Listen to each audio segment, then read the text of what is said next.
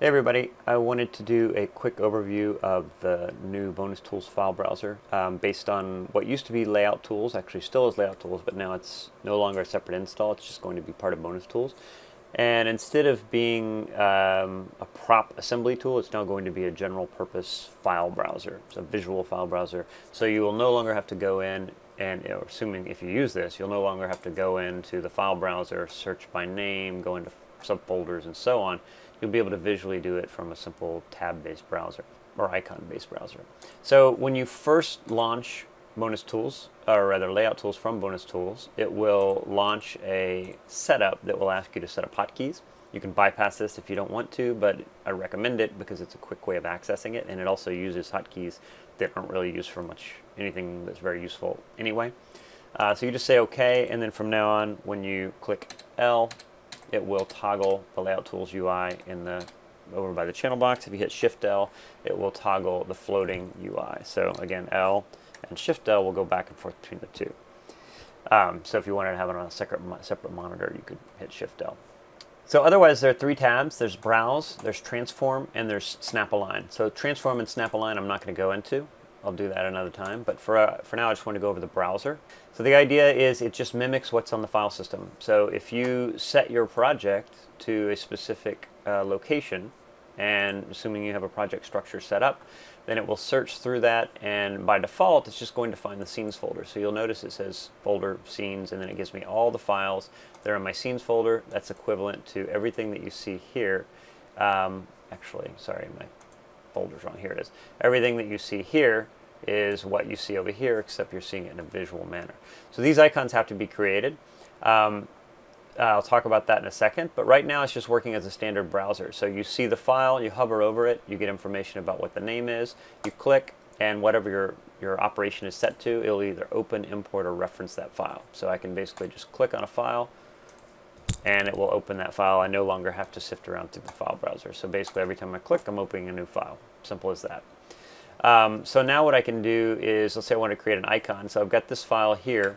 If I don't like that icon, I can right click, and anytime you right click, you get a context sensitive menu for that file. So I'll right click on this file, I say create icon from file, and that will open the file and then allow me to generate the icon. So it uses the default camera. There are options in here. If you go under the icon settings, you can choose which renderer you want to render the icon with, Mental Ray, VP2, or Maya. You can use the scene camera, scene lights, or scene settings, or you can use an automatic creation, which if your file doesn't contain a camera, doesn't contain lights, you can have it auto-generate that for the icon. And then you basically get a heads-up display with a little border here to indicate your icon size. You basically frame in on your object. Let's say I wanted to get right in on the face. I frame in on that. That's going to become the icon for that particular file. So now when I say exit, you'll notice it isolates that file. So that's another thing that I added, is the ability to isolate specific files. So let's say I wanted to work on this gun. I can right click, I can say isolate file, and it's going to isolate that in the UI. It's basically just using search settings, which is another thing that I can do. So let's say I turn off the isolation, or I just clear that. That'll bring back all of my files. I'll show you a couple of things that you can do here. If we go into the search settings, I can turn on include subfolders, and now it's basically going to recursively search all of the folders from the root of the project. So if I go into the root of the project, you can see I have my main scene file, and then inside I have this file called assembly, I have this file called scene assembly, I have DX11 examples, I've got all this different stuff. So it's built essentially a visual folder for each of my subfolders. So if I go in here, you can see that it's built a dozen or so folders, and each of those folders contains Maya files with associated icons. So a couple things to point out. You can set this up to reference, or you can set this up to open or import. So the default method is right here. This is the left mouse button method. If I click, it's going to import a file into my scene. So now I can have this guy, and then I can import this scene into it. And now what you'll see is I've got my two scenes merged together. So it's imported one scene into another.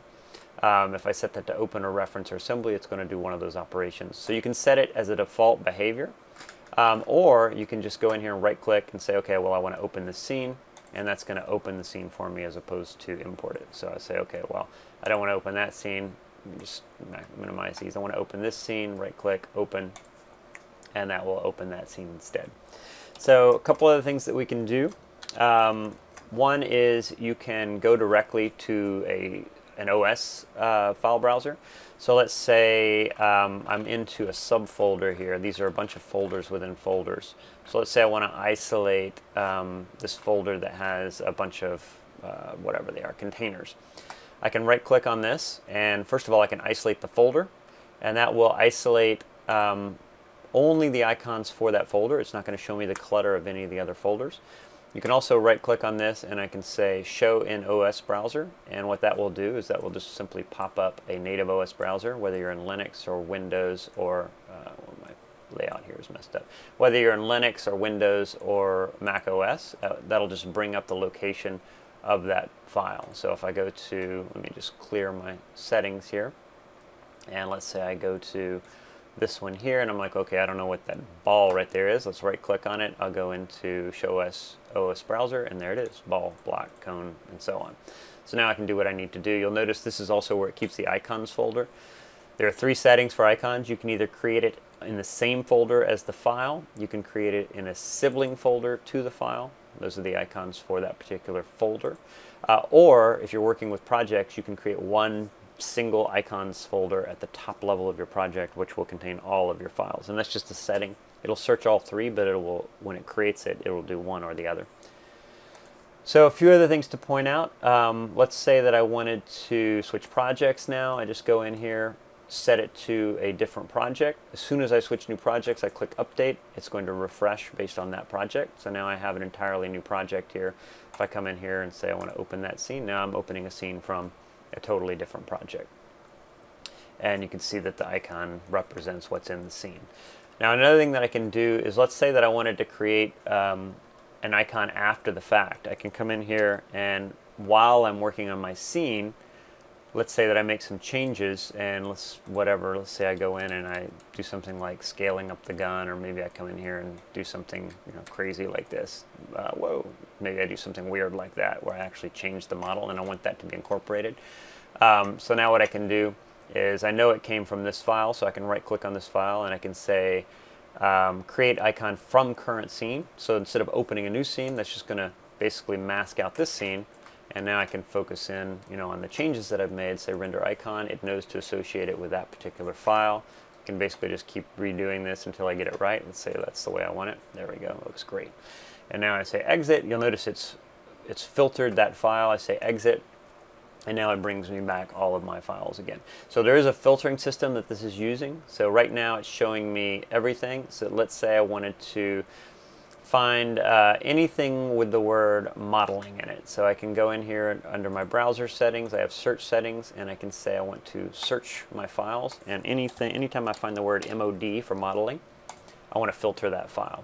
And it looks like it didn't actually find it. Maybe I need to do a capital. It is case sensitive, so I'll do a capital, and there, sure enough, it found my modeling file. If I hover over that, that's my 2015 modeling demo. So if I have lots of files, this is more interesting. If I go back to the other project, and again I just click update, now it'll filter for the new project. It keeps that filter, so now it's found 3 new modeling files. There's modeling part 1, there's modeling mod 3, whatever, modeling poly reduce, modeling part 2, and so on. So let's say instead of searching for mod, let's just clear that.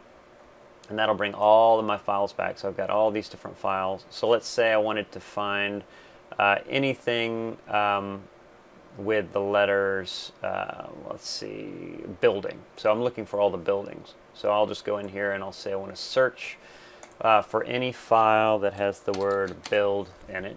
I say OK. And again, I didn't use case sensitive. Build, there we go. And I spelled it wrong.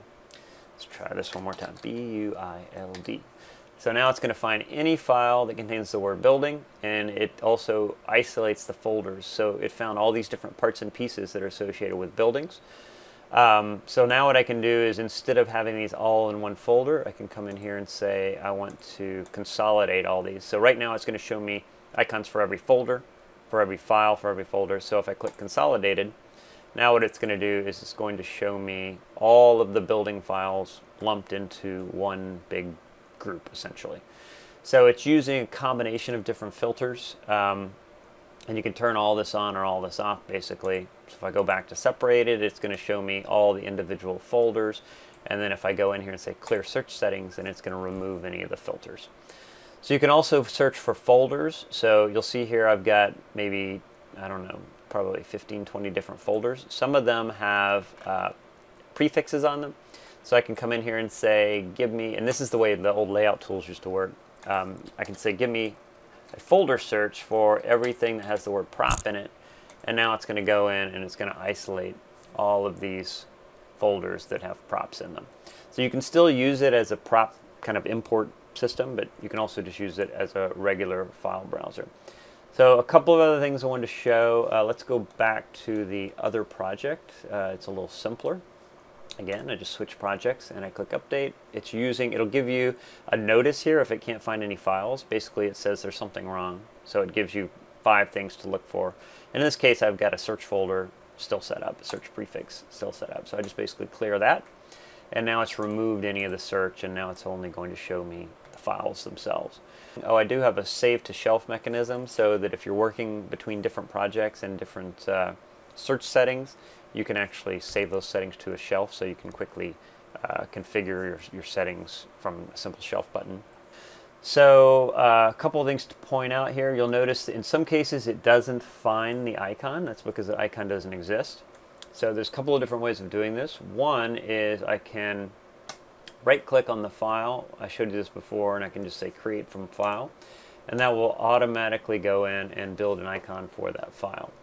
So if I exit that, now you'll see that one file has an icon. Another thing that I can do is I can batch render. So if I right-click, I can say batch render icons for the folder.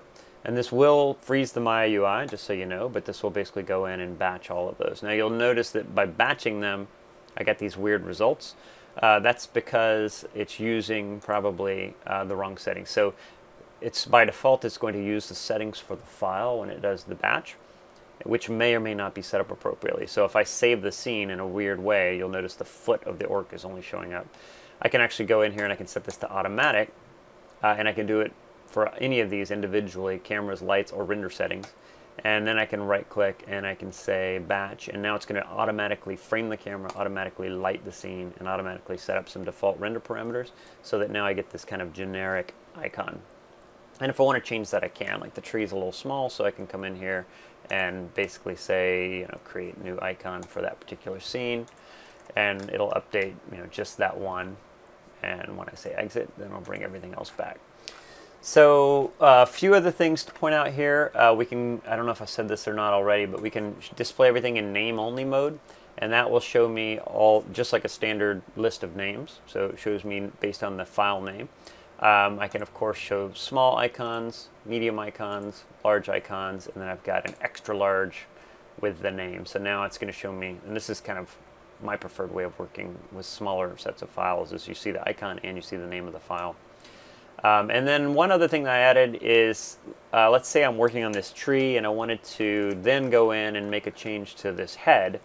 Rather than modifying the scene, I can just right click and I can say, where did it go? Open in new Maya session. And what that will do is it will spawn a new Maya session and it will automatically open to that scene. So now I've got, it's going to take a little while to open. There we go. So now I've got a brand new Maya session, which is still opening for some reason. Let me pause. Oh, there we go. I've got a brand new Maya session, which of course is really, really big because I didn't save it with the small layout, but now I've got a brand new Maya session here that contains the head. I can make changes to the head, do whatever I need to do, then save that out, and I haven't affected the existing scene that I'm working on with the tree. So anyway, you get the basic idea there. So hopefully that's enough of an idea to pique your interest, and maybe if you guys want to play around with it, you can let me know how it goes. I also added support for scene assembly, and I'll go into this in a bit more detail later. I use a suffix system to tag assembly files. Otherwise, I think I've gone over pretty much everything as far as how it works. If anybody has any questions, let me know. Thanks, bye.